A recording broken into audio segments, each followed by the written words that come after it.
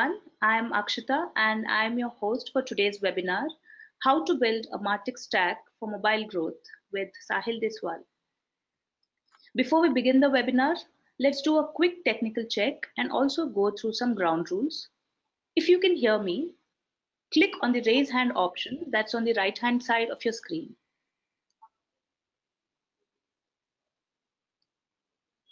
I can see some hands going, so guess we're ready to go.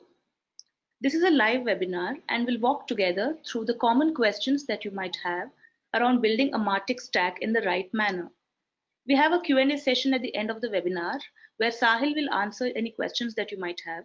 So feel free to key in your questions through the chat window that's also on the right-hand side of your screen. This is the first time ever we've done a live video webinar, so we are doing away with the presentations. So feel free to tell us what you think about this format as well. Another important information to all our attendees, we'll share a recording of this webinar at the end of this session. So let's get started. I'm really excited to be chatting with Sahil Deswal, a digital growth and marketing leader with more than a decade of experience across media and entertainment, e-commerce, online grocery, and agency portfolios. Sahil heads the growth, marketing, and analytics functions for the Times of India, which is a part of Times Internet Group. He is responsible for the growth of 25 plus businesses with a core focus on product and mobile marketing. Sahil additionally heads growth for the gaming verticals, including properties like CrickPlay and Bazi Now. He's previously worked with Big Basket and Maidala, where he led the digital, mobile, product marketing and partnership efforts across web, mWeb, and mobile app properties. A truly mobile-first marketing professional and entrepreneur, Sahil is one of the rare blends of full-stack marketing and analytics competencies, having worked across brands and agencies. Just yesterday, Sahil was shortlisted as one of the top 100 Global Marketing Leaders 2019 by CMO Asia and World Marketing Congress. Congratulations, Sahil, and I welcome you to the webinar. We are excited to have you here.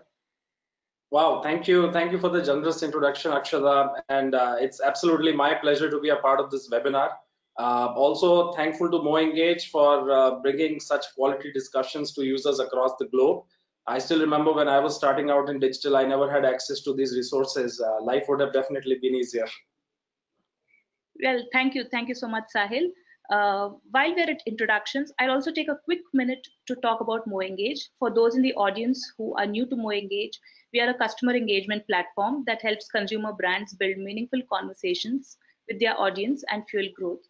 We help the top brands in over 35 countries build one-to-one customer engagement across a host of digital channels, bringing them closer to their customers. So let's get straight to the topic. We are in the midst of a revolution in terms of marketing practices. This is also because consumer behavior has transformed drastically over the last few years. If surveys are to be believed, as high as 69% of consumers browse products online before they shop. The consumers today are more digitally active and they don't necessarily need a salesperson to take them to the point of a sale. So the role of marketing has shifted from supporting the sales function to engaging with the consumer across the purchase journey. So my first question to you, Sahil, how do you look at these changing dynamics in the marketing ecosystem? So an extremely relevant question, Akshata, and thanks for raising this. Just recently, KPMG report came out, and that said personalization and integrity are the two most important pillars of a brand CX strategy today. And on the other hand, back in June 19, there was a report by Nielsen that said that consumer disloyalty is now the new normal. What do both these reports tell us? It tells us that users are now looking to unlock value in different ways. In essence, we are living in a world which is more VUCA today. VUCA, in short, is volatile, uncertain, complex, and ambiguous. The fact of the matter is that the decision-making process for the customer today has evolved so rapidly that it's not just transactional anymore for the brand. And there are way too many touch points before a purchase decision is made. and looking at the right data points and technology is now having to become at the heart of any online business. So just to elucidate this point, let me explain this through a simple example. Back 10 years ago, a young couple had to buy a washing machine. The process was very simple. They would simply walk into an outlet. The salesperson would engage them, talk about products which are having the best margins for the business, obviously look at quality and need for the customer. The couple would just simply transact, have the washing machine delivered home, and the process would end there. So typically, it would all happen in one day. Now, today, if you take the same young customer, that young couple looking to buy the washing machine, it starts with information research on the websites. They would go to a Samsung or an LG or any of these brands, look at some of the products that they like. Then they straight away head to a e-commerce platform to look at the best prices, to look at the reviews of these particular washing machines. And then if they are convinced, then they want to physically inspect the piece before they buy it. So they will go to Google Maps, look up the nearest store and visit the outlet. The salesperson would obviously tell them, the best price available, but they will now start negotiating with the salesperson and say, hey, we already saw this online. And it is quite possible that they will not come back by buying the product. They have just done their research and due diligence. And let's say when the next big sale will come up from any of these platforms, that is the time when they will go ahead and make the purchase decision. So you see the number of touch points and the amount of research that has gone into this very simple task of purchasing a product. That has brought in a lot of complexity for brands, and that has given rise to stuff like personalization and omni-channel experiences, because you want to make sure you know what the customer is doing at every touch point. So I feel extremely relevant, and this is something that we as brands are also trying to figure out. Yeah, and I think that's why there's a lot of emphasis placed on building the right Martech stack today. So, but before we go towards building the stack, I think the first question that our audience has on their mind is, what is a Martech stack and how does someone decide if their company needs a stack at all? And what are some considerations to keep in mind? Okay, great. So let's try to keep it very simple when we understand what Martech stack is. Think about a car. A car is a collection of moving parts and technology, but ultimately its job is to get the customer from point A to point B. And if you were to take that analogy and say, what is a marketing stack in this case? It is a number of different technology platforms that are meant to be used by a particular brand to attract, engage, understand, and probably retain customers in the most efficient way possible. So to combine both these examples, how can marketers get from point A to point B? For instance, for them, this might be from getting the customers onboarded to getting the transactions. And basically, a marketing stack will now become a technology tool or a set of tools that enables you to meet your marketing goals as efficiently as possible. To answer the next part of the question, I think every business today needs to invest in a basic MarTech stack. It's a pretty much a moot question in today's day and age whether I need a stack or not. However, to answer the question of how one has to evaluate a MarTech stack, it all boils down to defining your marketing strategy first and being clear on what exactly you want to achieve, and how these technology tools can assist you with your goals. So to give an example, let us say a business targeting a demographic audience in the range of 25 to 35-year-olds, let's say with an average ticket size of 1500 rupees of purchase history, will have very different MarTech needs versus say a global B2B company dealing with C-suite executives, because the needs of these C-suite executives are very different from the B2C setup that the other example had. So as marketers, whenever we are evaluating our MarTech choice, we need to answer a couple of very basic questions. The first question being, who are your customers? Whether you're operating in the B2B space or the B2C space, clearly define who your customer is going to be today and tomorrow.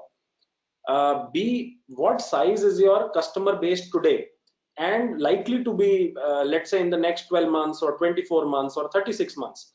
The reason this question is pertinent and important is because when you're evaluating a tool today, you are at a very low scale.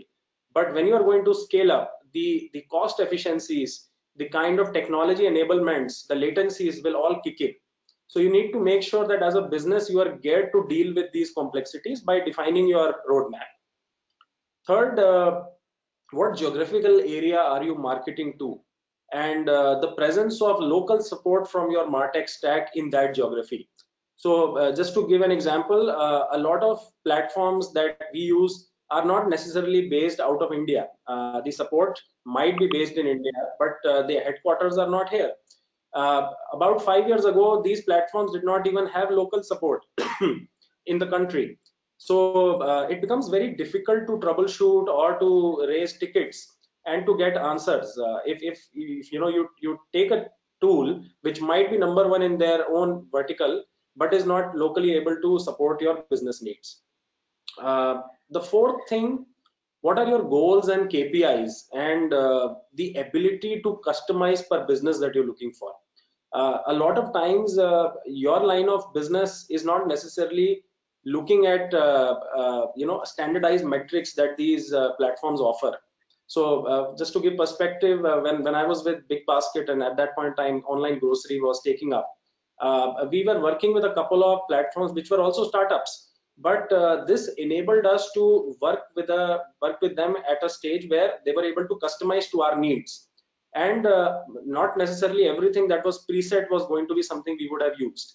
So it's important that you look at the ability to customize for your business. The fifth one, needless to say, which life cycle is your company at this stage?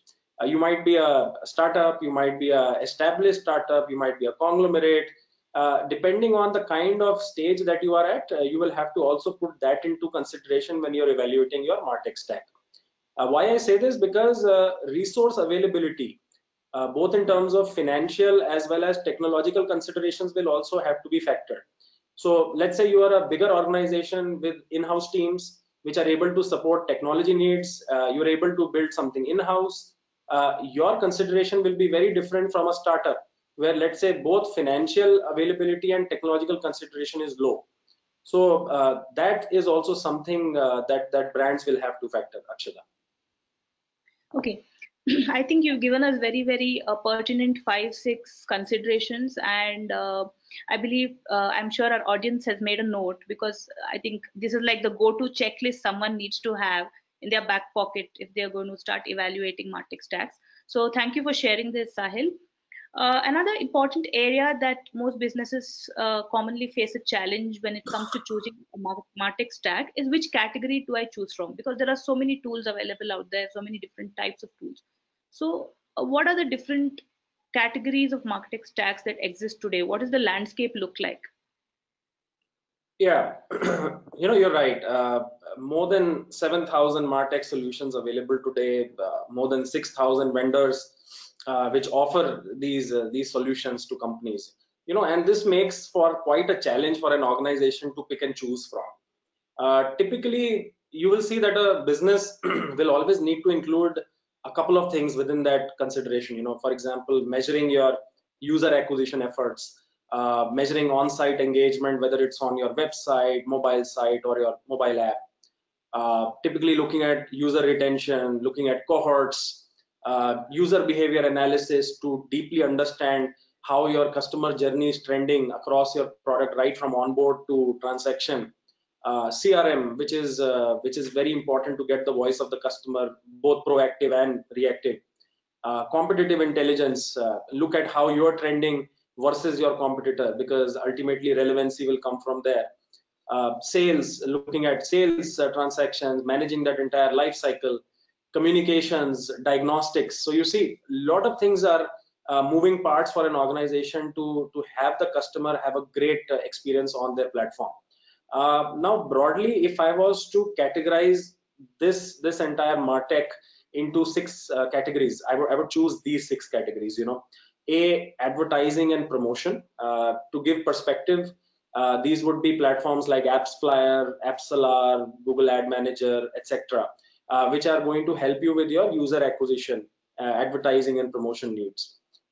Second, I would like to think of it as customer CMS, a content management system, a user experience and engagement platform. where obviously MoEngage is a part of that journey, and urban airship, for example, would be a part of that journey. The third category I would feel is social media and ORM, which is relationship management with your customers. And some examples would include Hootsuite, HubSpot, to name a few. Uh, Fourth, probably think of it as commerce and sales. So your typical Salesforce platform becomes an example within this category. A very important consideration for emerging companies as well as critical mass companies that carry critical mass is data management platforms, DMPs. So Lotame, Nielsen, Adobe, all of these are examples of DMPs. We at Times Internet have our own DMP called Columbia. And lastly, the category that I would choose is data intelligence. You know, data intelligence could be stuff like Google Analytics and Firebase, for example, and these could cater to needs of various functions, and even, you know, right from executives to product managers to marketing managers. So in my mind, these six categories is where your stack is going to ultimately lie. That's a great description, and I think you've given so much clarity there, Sahil, in terms of breaking them down into specific categories that Trust brands me, can we look spent at. a lot of time to figure out these buckets, you know, and there was a time when we would deal with 10, 20 different vendors, all trying to do some part of what we need. But I think now we've come to a stage where we are very clear of requirement and able to bucketize. So I hope this will be helpful. Yeah, I'm sure this is very helpful, so they don't have to go through the same learning phase as you guys have. This is very very good information for us. And now I'm going to move from here, from the composition of a Martech stack to the approach now. So there are many ways to build a stack, and so is there any thumb rule or a guideline that a brand should follow, when they start building a Martech stack for their company? Or the other common question is build versus buy. So do I build or should I buy products that are readily available? Also, so what are your thoughts on all of these? Yeah, so I would say this is a very important question. Thanks for bringing this up. Typically to answer the question of a thumb rule, building your stack is never going to be one size fits all. This is very clear from my personal experience. You might start with something, not even take it to completion, and then you realize that the goal has shifted, or the needs have completely, reversed. And this all happens when you're in hyper growth. Obviously, in a more stable environment, you're able to project and estimate how your needs are going to shift. So building your stack is never going to be a one size fits all, no thumb rule. Completely depends, though, on the stage in which your business is existing today, and what your goals are in the next couple of years, or at least the next couple of quarters. So if I was to sort of advise, my advice to early stage startups and SMBs, please stay prudent. Focus on top of the funnel metrics when it comes to selection of your MarTech providers. The essence will be in sticking with basics and looking at partnering with providers that offer flexibility as well as cost efficiency. Don't go out looking for the best cutting edge tools just because they are carrying more features, but essentially look at the platforms that will offer the basics to you in the most cost efficient manner. So that is my advice to early stage startups and SMBs. Also, not advisable to constantly shuffle between platforms. I'll tell you, this used to happen a lot in my previous projects, and this not only leads to breakages in data, but also disturbs your business planning. Because when you're doing your annual operating plans, you have a certain amount of budget towards your analytics and platform cost. So if you're able to plan this efficiently, look at all of those metrics in choosing your vendors, it will be a much better spot. If I was to talk about the needs of an enterprise and a large scale business point of view, always best to partner with bottom of the funnel metrics focused platforms, that offer cutting edge and class leading solutions, probably ability to customize, and specifically platforms that spend a significant amount of budget on research and development, understanding your industry in a deeper manner, catering to your local geography and the needs of your line of business. So you will see that some of these platforms have really emerged in the Indian market in the last couple of quarters. while the top players have actually slumped back because the focus is not just on innovation, but also on understanding the local geography. So think local act global applies to platforms also. One important consideration, if I was to answer the question of build versus buy, this is an excellent question. Whether you should invest 100% in third-party platforms or look to build your own. I think I have now come to realize that as businesses will scale up and reach critical mass, and critical mass, think anything beyond 100 million plus users, going all the way up to say 500 million plus. So, for example, I work with Times Internet, and at times we get more than 500 million users across our products. So the question of investing in your own stack alongside industry standard tools becomes more and more important, because now your investment is going to be significant enough for you to take a look at the needs that are getting addressed from these platforms versus what is going out as an ROI point of view. So why should you invest in your own stack? Some things that would come to my mind would include third party tools taking a significant amount of investment at scale.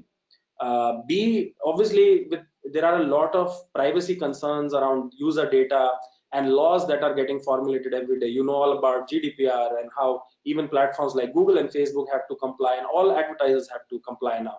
So data management becomes more difficult as we go along, and it'll obviously become more structured and process oriented. So that makes a good case for a first party platform creation. See, always good to have an internal voice on data. I feel that this can significantly surprise you as marketers to see that data is vastly different when you measure it internally. Just to give a case in point, some of our products where we work not necessarily with just Google and Facebook, but other acquisition sources also. While one third-party MMP platform would say that it was very close to what the partner said as numbers, the discrepancy would not even be 10%.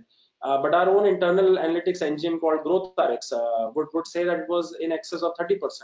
And now this is a significant learning, because this internal voice gives us another funnel to see performance. So we would not only look at the cost structures and the performance efficiencies as per the third party, but also benchmark it against our first party tool. Also, the other point is that no one will really understand your business needs better than you. The need for customized solutions will keep becoming more significant as you scale, and you will obviously want to look at data in a more granular manner. So it's not something that third party tools will always be able to cater to, and that makes a good case for build. And just to talk 2 minutes about the case in point on building things, we have an internal analytics engine called GrowthRx that is an aggregator of Martech tools for internet businesses. So the need for this platform really emerged for us when we had to work with at least 6-7 partners, look at acquisition from a different player, look to engage users through push notifications and email and SMS through 3 different providers, look at user behavior analysis from another provider. So the CRM was getting powered by another provider. Now as an executive or a chief marketing officer, this becomes very, very frustrating, because you have different voices and all data points might not necessarily talk to each other. So we invested in creating our own internal tool which does all of this. It's a nifty less than 50 KB SDK, and it's a plug and play solution. So if anybody's interested to talk to me about this after the session, feel free to reach out to me. But essentially that was one of the case in point for us building this out. Wow, that's interesting. You bring up about the internal engine that you've built. Sahil, I think I'm going to talk to you about it as well afterwards to learn more and find out Great. what it does and how it works and all of that. Uh, Moving to our next question, I think you said it right when you said that the business should help you decide whether you should invest in build versus buy. The other question that comes up when someone is thinking about Martech stack is, at what stage do we re-evaluate the Martech stack that we've already built? Any indicators or any specific considerations that businesses should know around here as well? Yeah, so revaluation typically happens when it's more firefight than anything else. At least in my personal experience, that's what I've seen. Typical reasons why you would want to reevaluate: A, the stack that you built is not really talking to each other. The stack isn't like a hub and spoke model. The hub being the core stack, it's at the center of it, and the core serves as a single source of customer truth, and all the other non-core tools will plug into the core. So to give you an example, for example, it might be one particular platform where you're looking at all the data, but all your other non-core platforms are integrated into this core platform. So to give an example, for example, GrowthRx would have an API integration with most of the non-core stacks. So if we were to send SMS or push notifications to our customers, then that solution will be integrated with our own internal tool. So now for us, that GrowthRx becomes a core stack. So just as a hypothetical example, that's one reason why I would reevaluate if that hub and spoke model isn't working. B, the data discrepancies are too significant to ignore. If you're constantly looking at data from third party and your dashboards, and you see that there is something not making sense on those discrepancies suddenly started to creep up, you obviously try to figure out, you troubleshoot, and still not able to solve for it. That is a time when you should reevaluate, because it might also mean that the technology stack that the provider has or the service has, something has changed in that equation, and this is a good time to reevaluate. Third, when investment into the stack is significant and you want to optimize cost. So as I said, the more you scale, the more money you put into your Martech stack, you will have to be prudent at any given point in time. There is a certain cost of recording events. There's a certain cost of storing events, and all of these, when you calculate it annually, will be extremely significant. It can even go up to say 30 to 50 crores at a group level just for a Google Analytics sort of a tool, hypothetically, and that's a significant amount of money. Fourth, sometimes it happens that there is a shift in market dynamics, with competitor tools are capitalizing more on support, technology, research and development. So I remember we used to work with a third-party MMP, which was class leading at that point in time. And there was another competitor that was just beginning to emerge in the market. Today, the equation is absolutely reverse. This emerging player is now the market leader, just because they are able to extend local support, and they did that kind of R&D for our geography, and we were able to shift from one to the other. So in my mind, these might be the consideration points when you are reevaluating your Martech stack. Okay. And I have one last question before we open this up for audience questions. Looking at it in a very futuristic manner, because technology changes every day, and we're talking about Martech. So where do you see Martech headed over the next decade or so? So Martech is already evolving. I think it has impacted deeply all functions in the last 5 years. One thing I know for a fact is that just like consolidation of brands happens, for existence, similarly consolidation of Martech is inevitable. Slightly more evolved brands and highly evolved brands like Times also. We understand the need for having our own Martech stack in place, and we've already put it up. We did it 5 years before the market did, and that obviously leads to a lot of cost efficiency as well as personalization. So Martech, in my mind, is headed towards that consolidation phase.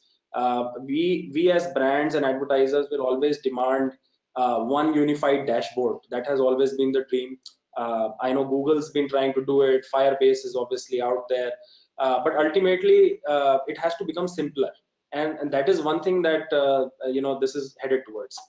B, uniformity and consistency of logic.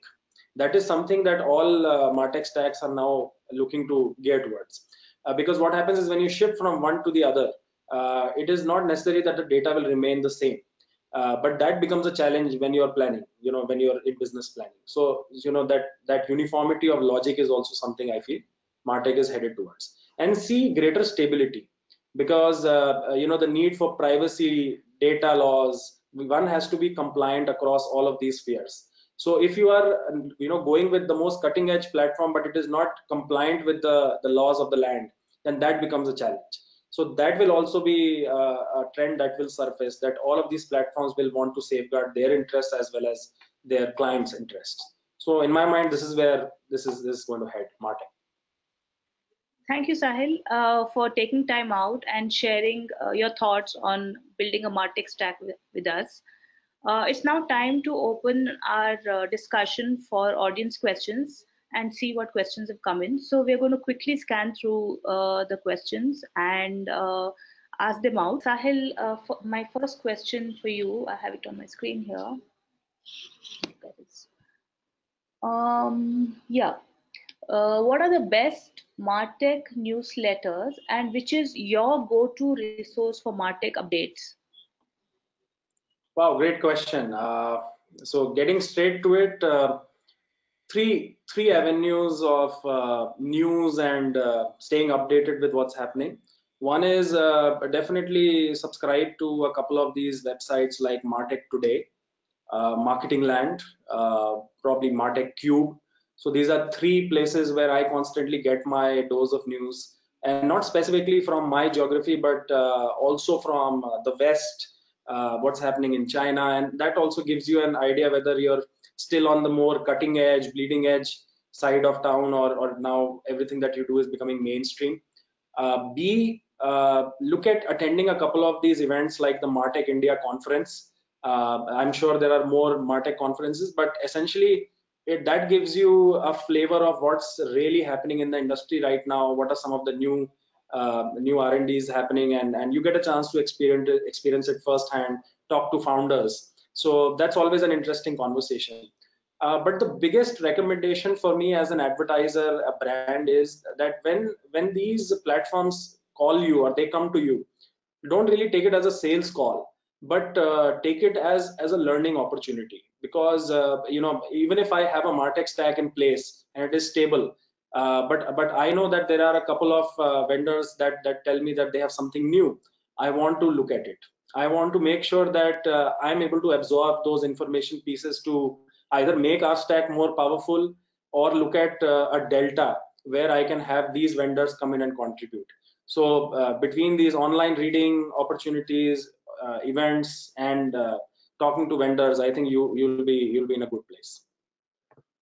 Oh, that's very insightful, and I think interesting that you bring up the whole vendor piece, because I think many of us don't look at it that way. Usually, it's tough for vendors to sort of get through because most of us are busy and don't want to spend time unless we're really in the market shopping. So I think that's an interesting perspective you bring to the whole conversation around vendors. Probably the summarization is that you should be window shopping all the time when you are specifically looking at Martech. And I have utmost respect for all these platforms because they are competing with such thin margins, and they're trying to understand our business. So it is our responsibility also to make life easier for them. Absolutely, absolutely. Thank you so much. The next question is, what is the average percent of marketing budget that CXOs plan to invest in Martech? How is this percentage evolving? And do you Wow. have any insights on geographies, based on geographies? Great question. So again, depending on the size of your business, the life cycle of your business. For instance, a well-established organization might spend almost up to 20 to 25% of their budgets towards Martech and platform costs. This is from one single business point of view. This cost might increase if you're a SMB, because when you're in hyper growth stage, at that point in time, your investment into Martech will obviously need to be higher. So just to take a ballpark number, anywhere between 15 to 25% of your budget should go towards planning for your Martech stack. That is when you decide that it is future proof, it is stable, and that the propensity for you to jump from one to the other will not be very high in the short run. That is when this investment will start to come down, because as you mature and as you come into a stabler model, your cost efficiencies will kick in. So that at that point in time, it could go down anywhere between 15%, 10 to 15%. I think that would be the answer. Yeah, absolutely. And one last question I'm going to take. There are many more, but I think this last one, because we're running out of time. I'm happy to take all questions on email also. How does Martech evaluation for CXOs differ in India versus developed countries? Is there a difference in the approach or the way people look at a Martech stack in developing versus developed countries? I think that's what this person wants to ask. Interesting question. So, the way I would like to answer this is that I feel developing economies have a far greater appreciation and need for getting their data right. So, for example, look at the context of India. Because we are a mobile-first economy and we are probably having the largest number of users after China, our need for understanding data as a brand is much higher than the West, because that's a more stabler model, as I said. So a lot of innovation will start happening and emerging from developing economies. So for once we are in a better zone, let me put it this way. uh, do CXOs across both geographies not appreciate the need for a stack? That's not the case.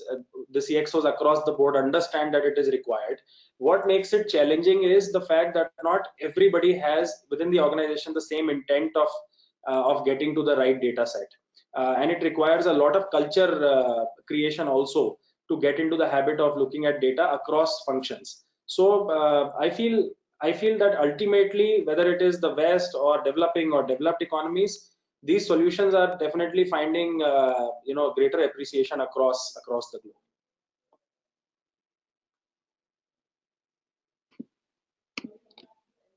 Thanks, Sahil. I went back to check. So there's one more question that I'd like to ask. Sure.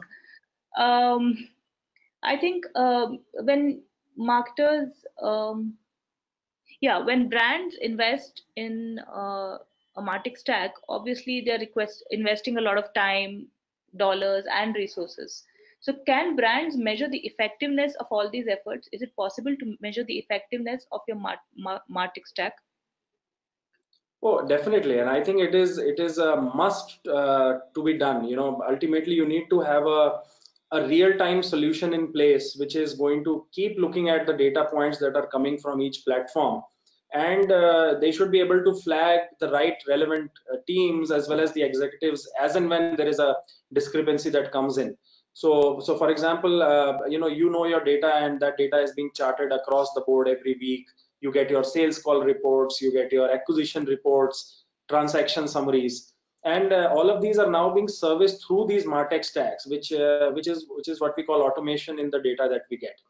And you have a report ready for you when you enter office. So my advice, the first 1 or 2 hours of your day should go in looking at this data, and as soon as you're able to find a discrepancy, you should flag it off. Typically we've seen an SDK upgrade was required.